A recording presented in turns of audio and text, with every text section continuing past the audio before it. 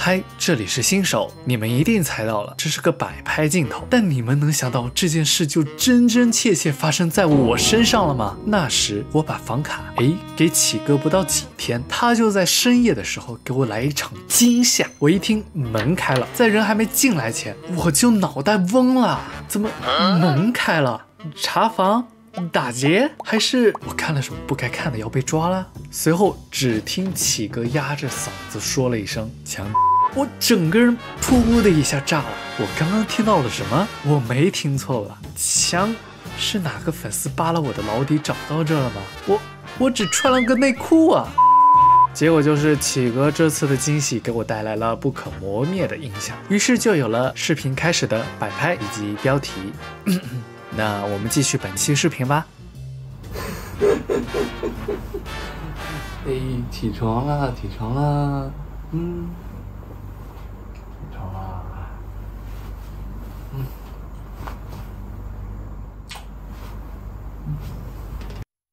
受到惊吓的第二天，正值我调休放假，我跟启哥呢就一起出去吃饭、K 歌这些不能再老套的约会方式。启哥这家伙跟个老头似的，不愿意玩那些密室剧本杀之类的新兴玩意儿。吃饭还是老样子的日料，不过这次我是怼大了相机去拍的。Hello， 大家好，这里是新手，然后我们现在来到饭店了。嗨，大家好，这里是启哥，我们又来到了熟悉的地方吃饭。我们要赶紧点单了，就别拍了，快点吧。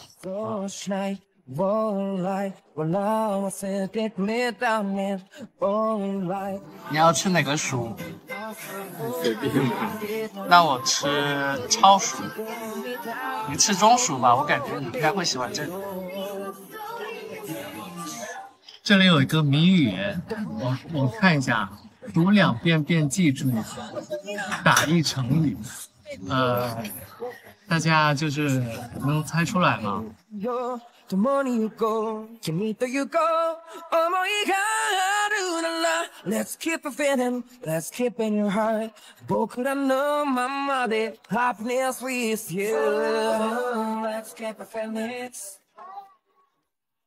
这是启哥每次来都必须要点的东西，你说是吧？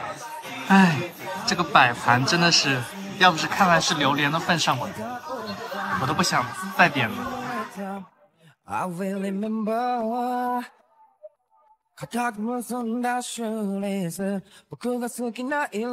了，我们吃完了，接下来我们要去下一站 KTV。不过这次的 KTV 有点不一样，它多了一个游戏的区，它多了一个 PS4，我自己都没体验过。那我们现在过去吧。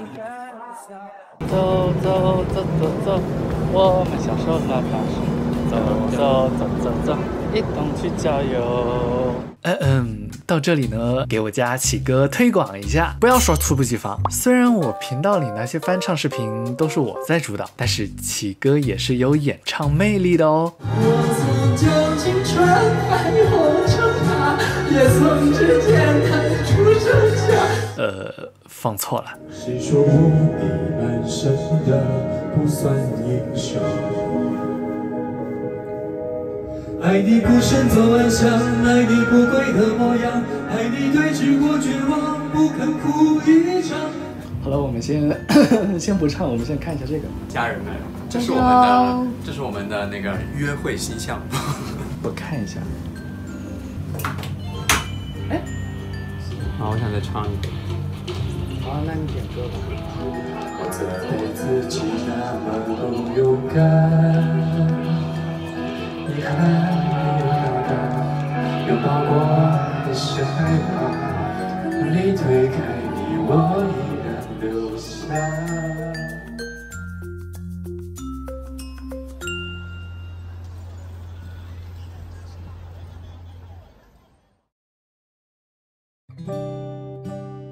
现在跟你的状态肯定没有之前那么热烈了。确实，我们已经进入了冷淡期，已经进入老夫老妻的模式。他们不是说同性恋超过3个月就金婚吗？这个我也不知道，我身边也没有。以前主要是离太远了，来一趟不容易。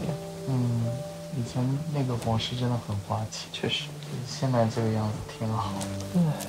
是啊。但是人是一个不会满足的生物。怎么说？我现在还想求一个更好的生活。那肯定，人民对美好生活的向往就是我们奋斗的目标。就比如说，我想有一个自己的房子，然后每天上班也不用那么辛苦。你要不还是继承家业收租吧？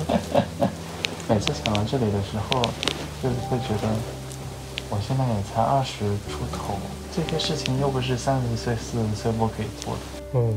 哎呀，所以其实30岁、40岁也有的是事情。像我爸也是从40岁才开始实现自己的马拉松之梦，有时候真的很想一步跳到那样的生活去。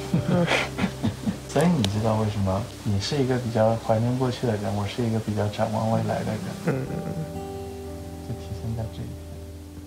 好啦，以上就是本期生活记录视频啦。要是喜欢本期视频的话，不妨给个1键3连啊。那我们下期再见啦，拜拜。